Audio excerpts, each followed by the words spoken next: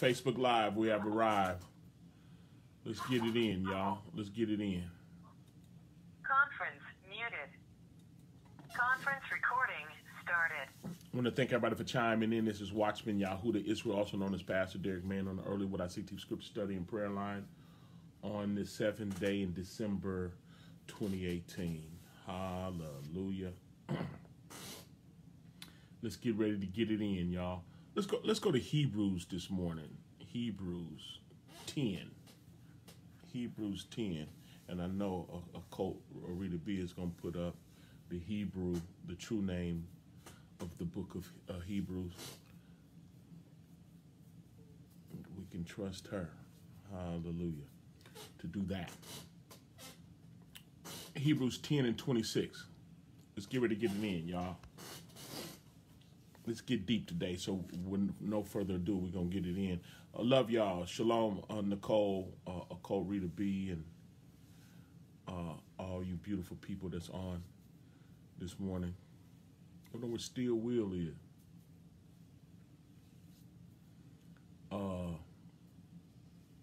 don't see him as of yet.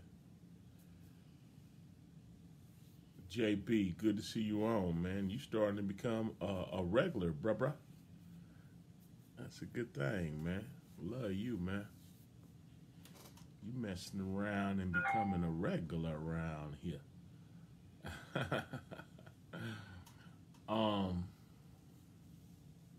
Hebrews 10 and 26. Look what it say, y'all. It say, for if we sin willfully, right? That's a good thing, man. We all learning together, family. But look at this. We're going to kill this Catholicism some more this morning, right? Look what it say. For if we sin willfully, after that we have received the knowledge of the truth. If we sin willfully, right?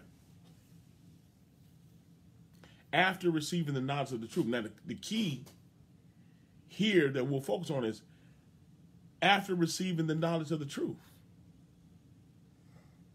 I mean, what excuse could we have? When we were, Evrium 10:26 in the Sefer, y'all. But listen to this.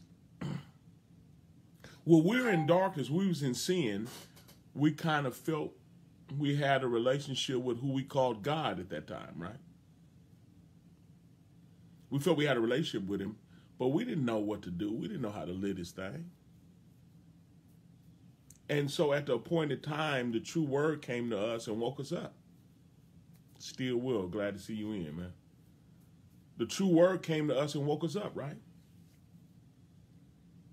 Now, the key is the true word came and woke us up. We heard the true, what they call the gospel. We heard the truth of the word, right? And we admitted our wrong. And we said, you know what, we wrong. And we're going to stop being wrong. I want a relationship with the Most High. I belong to him. That was the confession. That was the testimony. That's that Romans 10 and 9 thing. If we confess with our mouth and believe in our heart that Yahudah raised Yahushua from the dead, we shall be saved. For with the mouth confession is made unto salvation, and with the heart one believeth unto righteousness, right? So we're saved. We accepted him. We admitted our wrong and we accepted him. After that, you heard the saying, if you know better, you do better. If you knew better, you do better, right? For if we sin willfully, after that we received the knowledge of the truth, then you heck are disrespectful. Have you ever been in a situation where he told you what to do and you didn't do it? And have you ever just looked at yourself? I'm talking about in the mirror of the word and looked at how evil that was. That state of mind to where you're going to do what you want to do irregardless of what he say. And you're abiding in that state of mind because you want to do something that you want to do. A lot of people have done that. But have you ever stopped and looked at how evil that is? You're exalting yourself with the Most High. You're exalting yourself against him. Arms too short to box with Yah, y'all. But that witchcraft, that spirit of rebellion, you know what to do, but that spirit overtake you, that wickedness, that carnal mind, that stinking thinking. For if we sin willfully, he said, don't do it.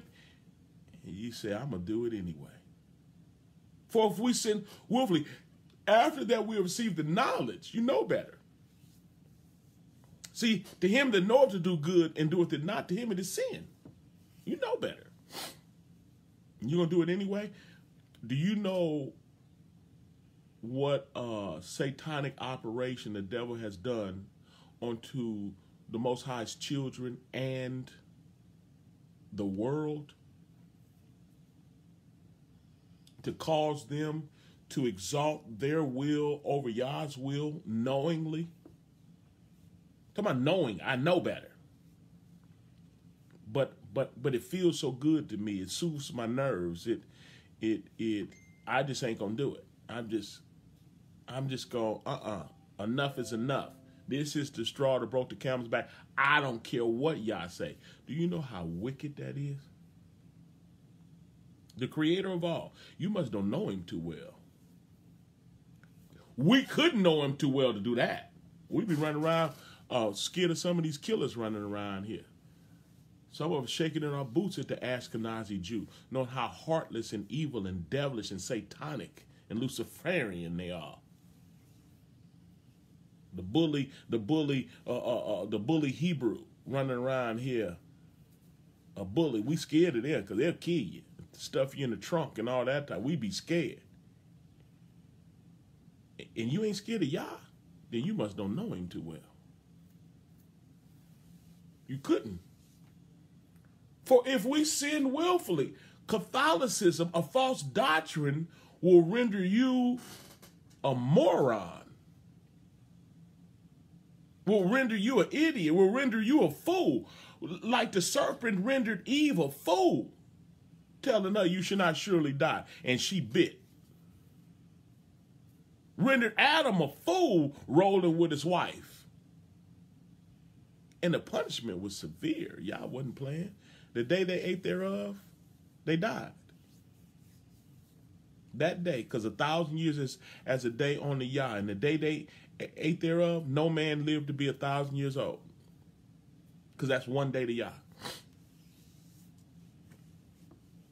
For if we sin willfully, after that we have received the knowledge of the truth, there remaineth no more sacrifice for sin.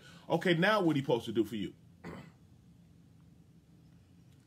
You are lost out there in the world doing you. You are lost out there in the world, in the church world, doing you.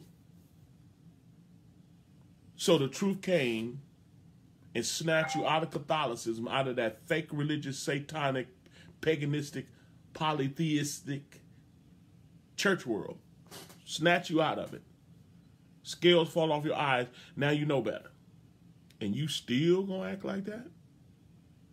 For if we sin willfully, after that we have received the knowledge of the truth. You not only receive the truth, you receive the knowledge of it. You know better. Romans, the 1st chapter, for this cause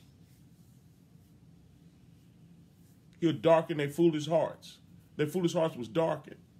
And he'll give them over to do that which is inconvenient. He'll give people over to do them because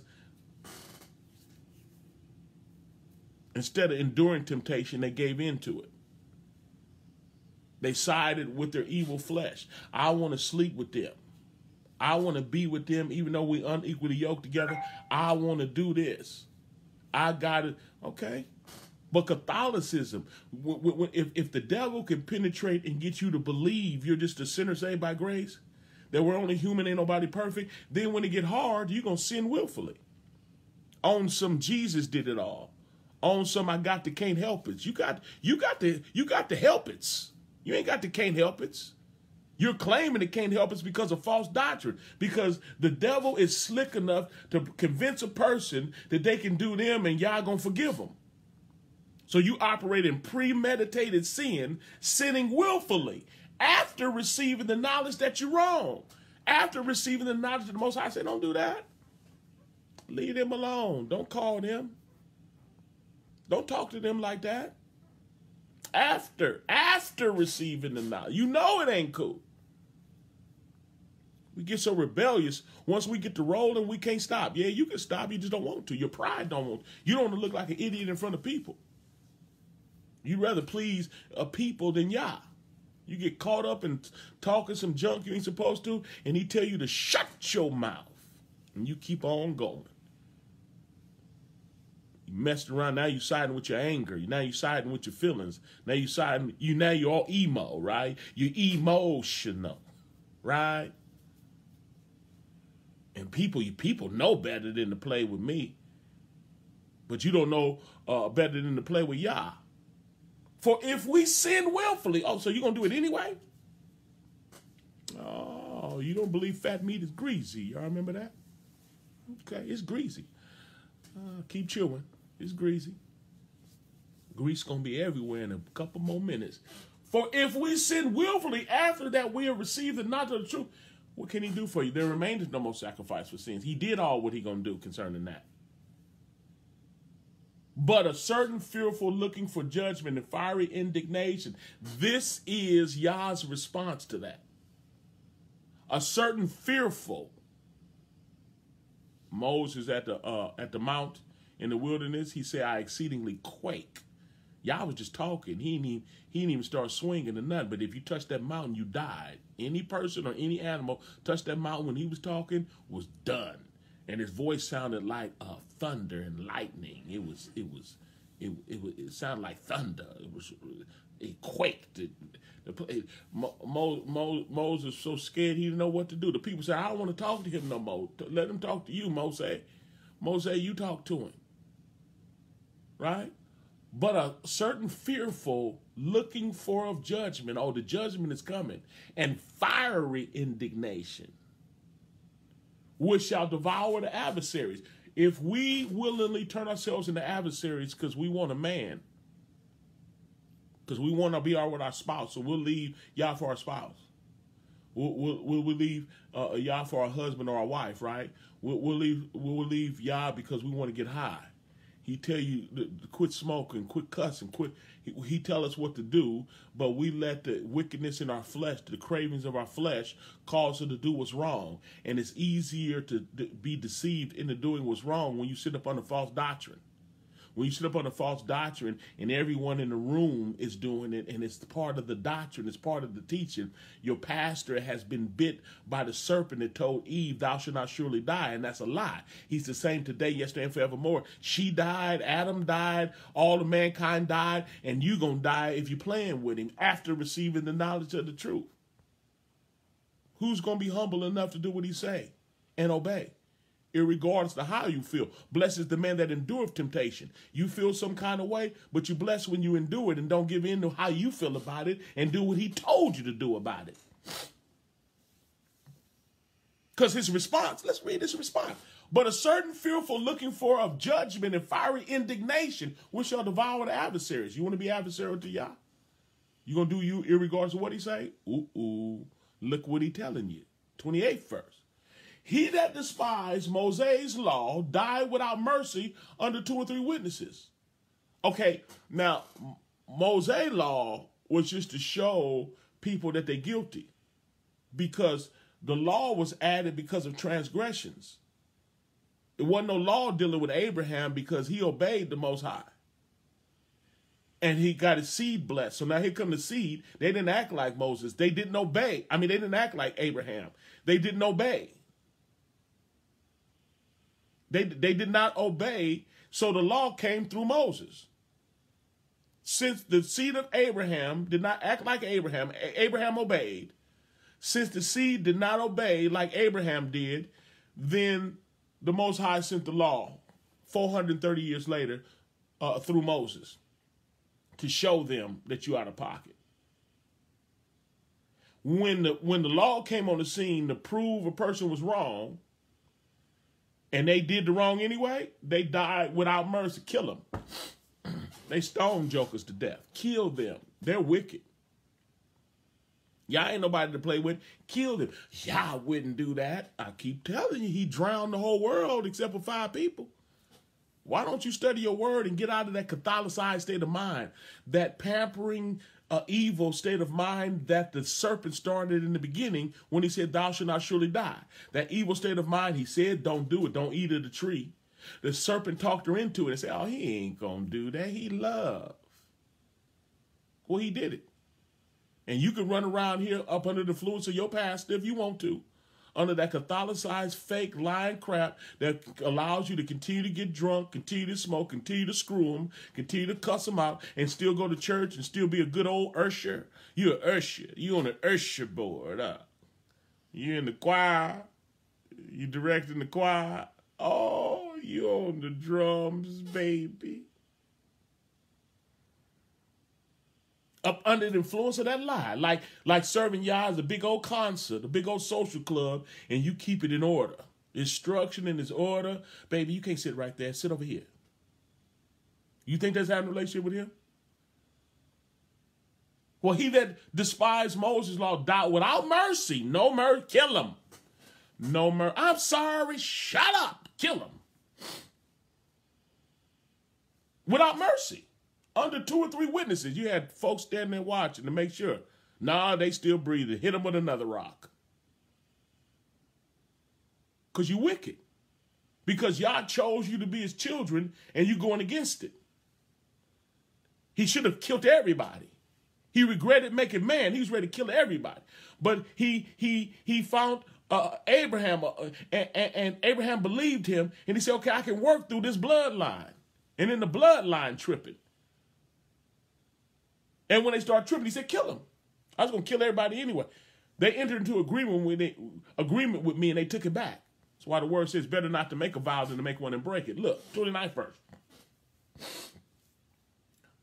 Of how much more sore punishment. I'm preaching to y'all. Listen, Yah comes to interrupt your life and cause you to do right. Period.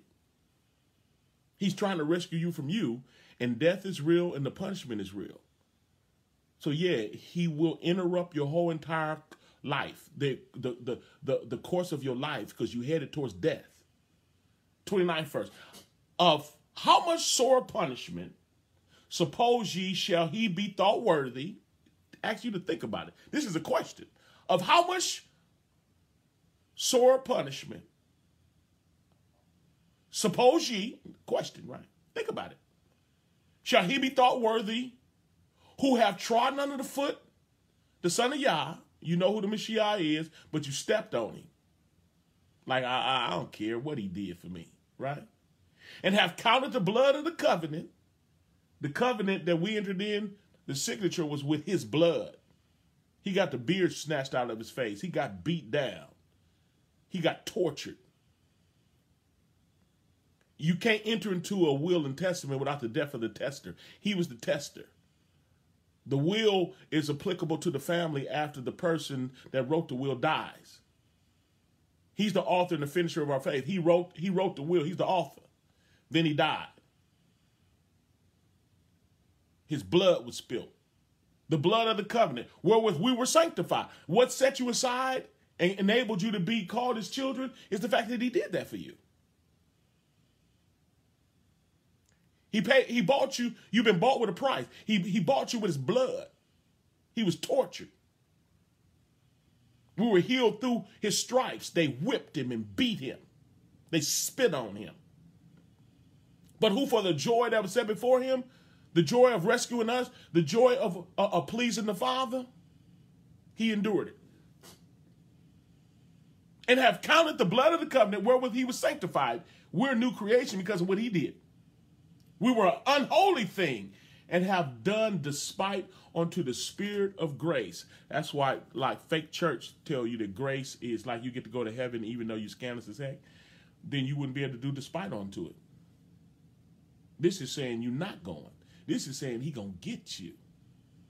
Catholicism, fake church, these fake preachers riding these Cadillacs and stuff, preaching that fake satanic stuff that our enemies fed to us after they kidnapped us and shipped us into slavery. Well, Israel waking up now to the false doctrine They're false holidays, or they call them holidays. We're waking up to all that. And now the Gentiles can be baptized into Abraham for real.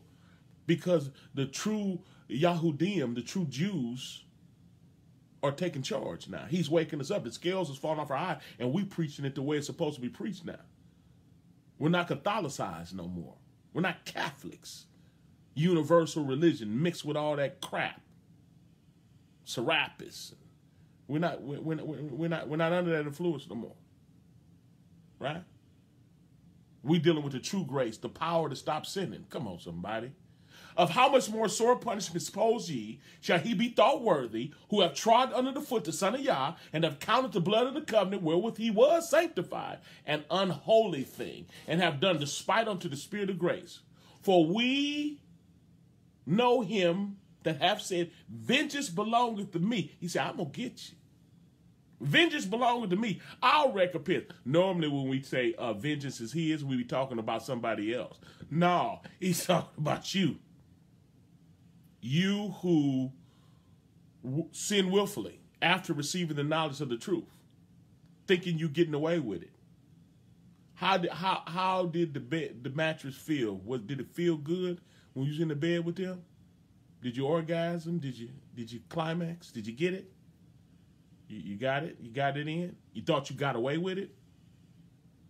You didn't know a certain fearful looking for judgment and fiery indignation which shall devour the adversaries? Did you know that? Did you know there's a comparison analysis that he that died going against Moses' law died without mercy? And then there was a comparison analysis to that death to how much more sort of punishment, so suppose ye shall he be thought worthy of, who have trodden underfoot the Son of Yah and have counted the blood of the covenant where he was sanctified, used to be saved, used to obey him. Or did you ever? Did you ever obey him? Well, then maybe this is your first time hearing the truth on this level. So now it's time to quit playing with him. You can't let the spirit of rebellion overtake you and you're going to do it your way. You can do the right thing the wrong way. I do it when I get ready. Okay. He said, today you hear his voice, harden not your heart. There's something in the heavenlies working and you don't even see it coming.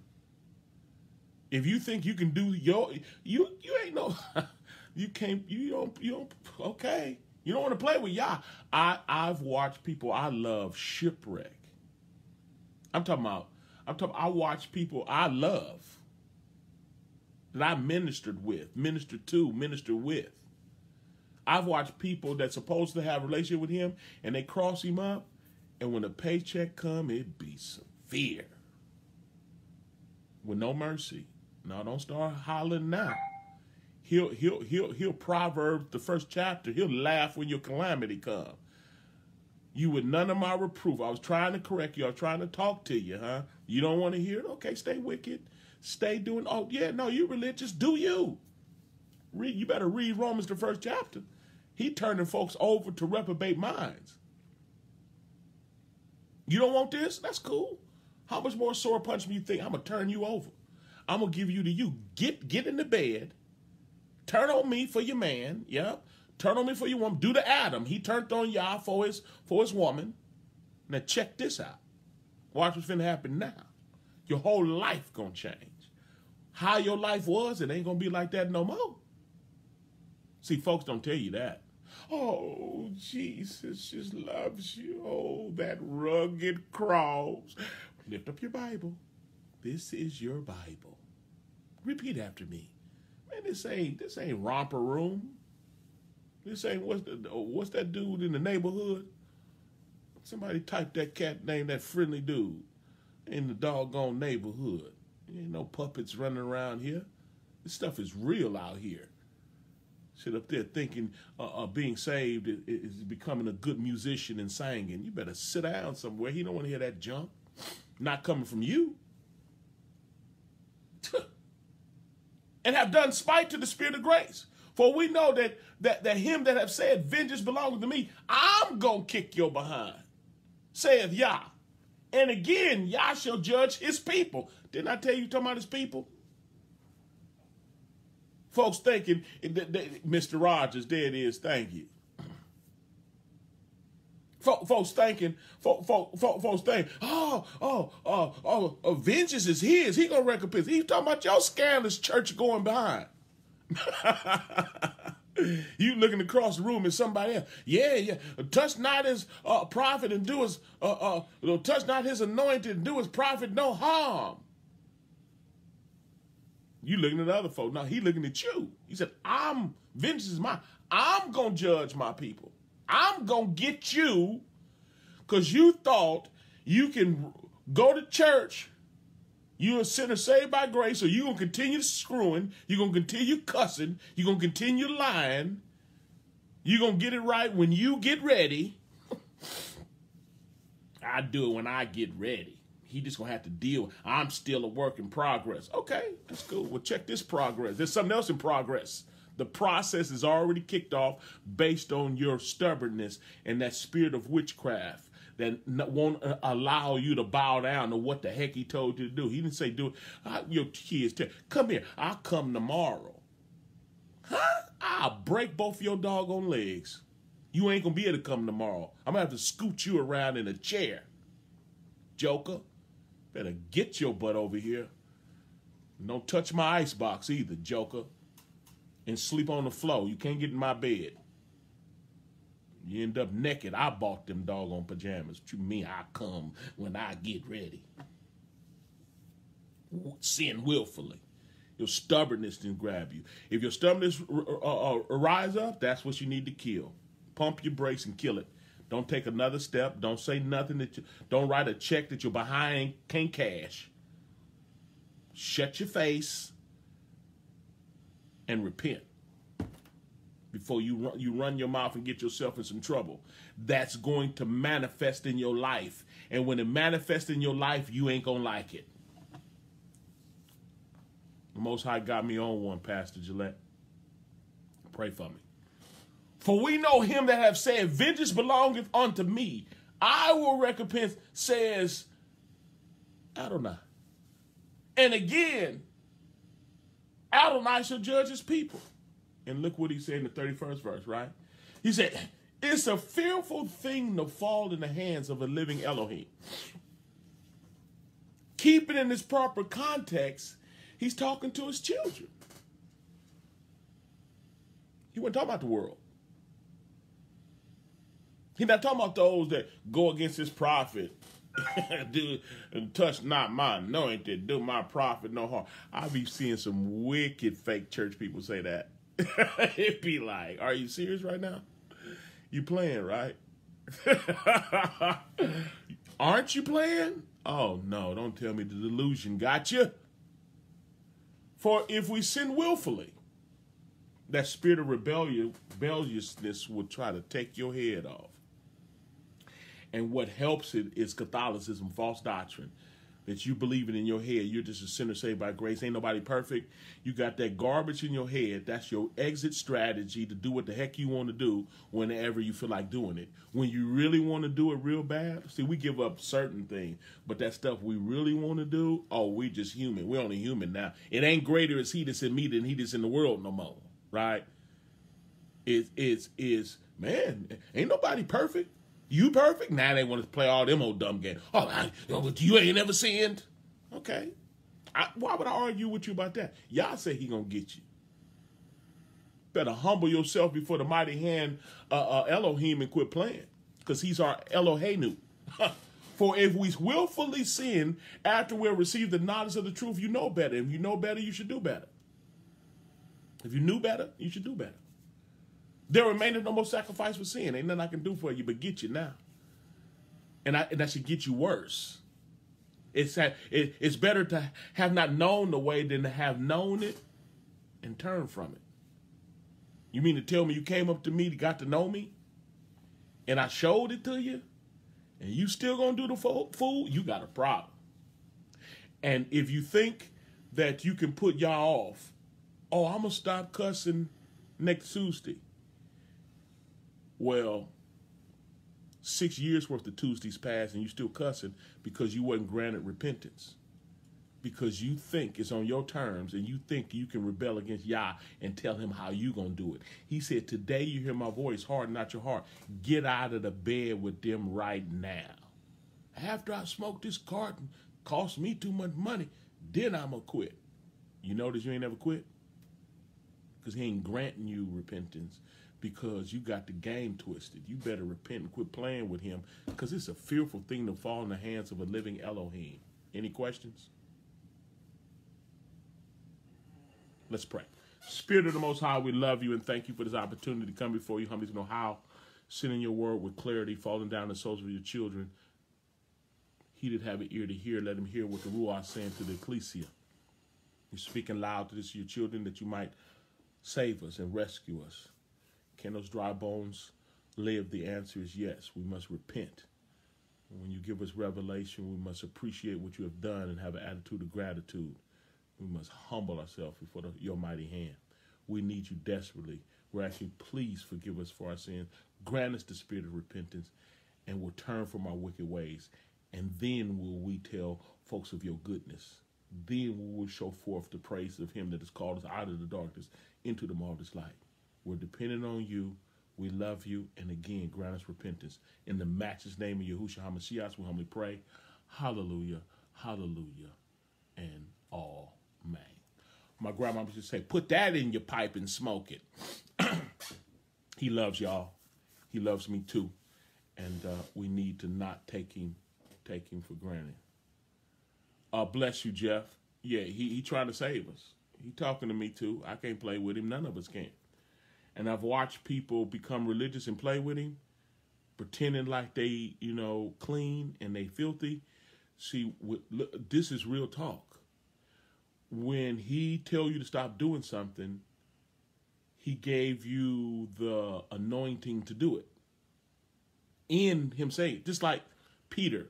When Peter was in the boat and he said to the Mashiach, when the Mashiach was walking on the water, he said, if it be you, bid me to come. He said, come. When he said come, the power to walk on the water was inside of the come.